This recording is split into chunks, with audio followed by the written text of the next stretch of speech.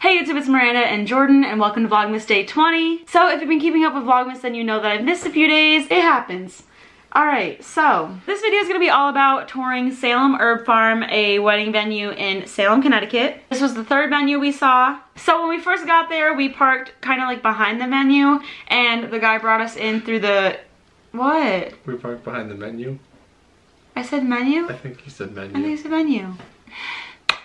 So before we go any further, this venue has multiple sections. It has the indoor spot, it has a spot that will be available to have an outdoor reception, and then it has a ceremony spot, it has a fire pit spot, there's like a cocktail hour spot, so there's lots of different like areas that we got to. It was definitely like the most intricate venue, I think.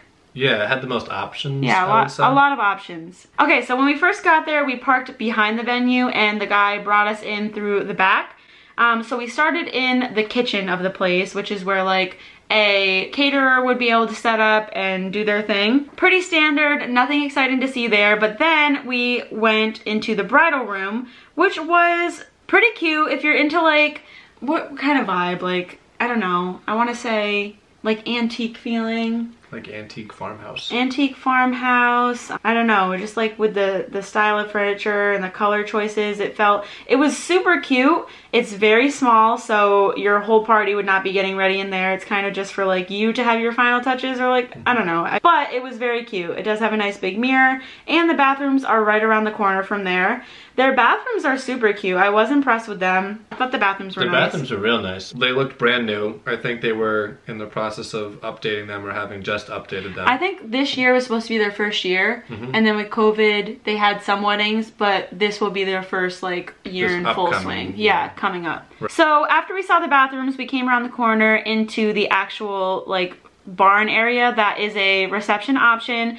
It's very cute. It's a lot smaller than I expected, but also fits more tables than I thought. When we were there, they said it was set up for like 125 or something like that, which I was really surprised at because it looked a lot smaller. So I've found out that my perception of how many people can fit in a space is way off. Yeah, same. Because every time I look at a space and I think to myself, I wonder how many people can fit in this space. And then I ask, I find that I'm off by like 40 or 50. It has cute lights strung from the ceiling. I did like that because I want lights wherever we go. Overall, this room was cute, but the decor is just not something I'm looking for. They have a lot of farmy decor that can't be moved. The pictures on the walls stay there, which I think is kind of weird. Like, why do you have your pictures hung on the wall? But that's just me. But it definitely was really cute. So we moved outside, and they have this cocktail hour area with the bar tables. Yeah. Like higher tables. I liked that area. I really think the outside of this place looks like a Cracker Barrel, and I don't know if that's something I was looking for. It's super cute, but I don't think that's like the vibe for my wedding. One thing we were saying is that there's a lot of gravel, so like walking around in high heels wouldn't be ideal. They have this really pretty fireplace spot with the Adirondack chairs. I really liked that. I thought that was really nice. And this is nice, especially for COVID, because people can spread out a lot. If it's something we chose, that would definitely be a plus. They had this little hut outside, which I thought was so cute to have an outside bar. Isn't that super cute? Yeah, I really like that. So then we walked over to the ceremony spot. I mean, I guess you could have your ceremony wherever you wanted at the place, but this was what they dedicated to the ceremony, and it's really pretty. They have like the pergola for when you're walking down, and then this actual ceremony spot has, what are these called? Bluestone pavers. Yeah, bluestone, so that would be better for heels. And it has the water behind it, so it is definitely a cute spot. And then this wide open spot was available too. It's just another like open area, so you have a lot of options. And then they're building this area that I'm showing you right now. It's like a outdoor greenhouse, but they don't want to call it that because it doesn't sound like appealing. That's gonna be beautiful. Like, if we were to choose this place, I would have wanted it in this new area. Yeah, and this is just a look at the outside of the venue where we would enter from. So overall, this place was super cute. I really like the outdoor spot. It's a definitely for consideration. Yeah, I like that place a lot. I just don't like the inside that much. Also, if you were to choose the outside, I feel like it was kind of a long walk to go through the barn area to get to the bathrooms.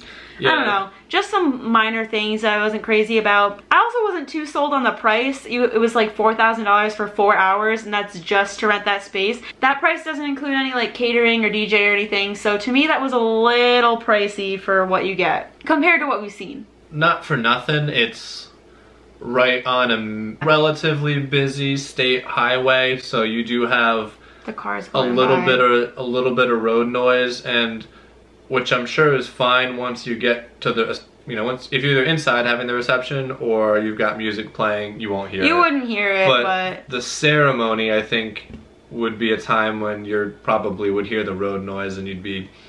Yeah, I wouldn't be loving that. Also, they had a few rules that, I know there's going to be rules at lots of places, but I really think I'm kind of set on that sparkler send-off, and he was like, not having that. So, I gotta find somewhere that gives me that sparkler send-off, I think.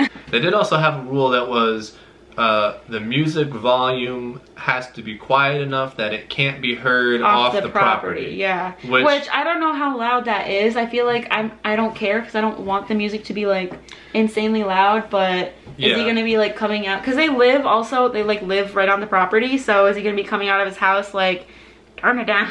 Yeah. I don't know. And there were a couple, I mean, it's a huge property, but they were very nice people. Houses. They were really nice. Yeah. I just don't know if that's the one. Yeah, maybe not quite our vibe, but yeah, but super beautiful. Yeah, so I think that about covers it for our tour at Salem Herb Farm. So yeah, thank you guys so much for watching. Don't forget to like and subscribe, and I'll see you tomorrow for Vlogmas Day 21. Bye! Bye! Behold, I bring you tidings of great joy, which shall be to all people. For unto you is born this day in the city of David a Savior, which is Christ the Lord.